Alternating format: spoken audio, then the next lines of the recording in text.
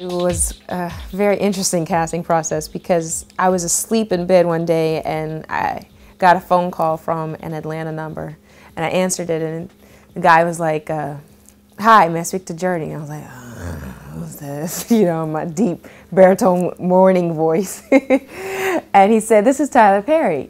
And I was like, shut up. This ain't no Tyler Perry. I thought it was like my brother or someone playing a prank on me. And he said, oh my goodness, sweetie, were you asleep? Please go back to sleep. Call me when you wake up. So I hung up. And my husband turned over and he said, do you think that might have been him? And I said, probably was. And he said, you might want to call him back. And so I did, and he said, you know, he had this script that he wrote. He had me in mind for it. He wanted me to read it. I read it, and it thoroughly intimidated me. The subject matter, the complexity of the character, these are all things that, you know, as an actor you look for, you know, stuff you could really sink your teeth into and this kind of challenge. But I was a newlywed.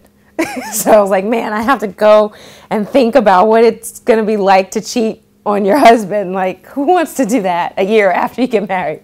Right. Yeah. And I heard it was a pretty quick shoot. Tyler, you know, like he comes there knowing what he wants. He's punctual. He's the first one on set. He's on time, like last one to leave, knows everyone's name. And, you know, what was really great about working with him was that he was such a collaborator. You know, he was open to me saying, Tyler, I don't think this is truthful, you know, and we had this nice, you know, back and forth sometimes, which that's what you want in your director. You want to have that kind of creative freedom. You seem to have really great chemistry with Robbie Jones, who plays the rich guy who's going after your character. What do you think the secret is to creating on-screen chemistry? On-screen chemistry, it's just got to be natural. So for that, I don't really know if there's any secret. Did you guys know each other before? No, okay. I had never met Robbie. And the first day of shoot was the airplane scene, which was like the turning point in the film with their relationship. It's when they begin the affair.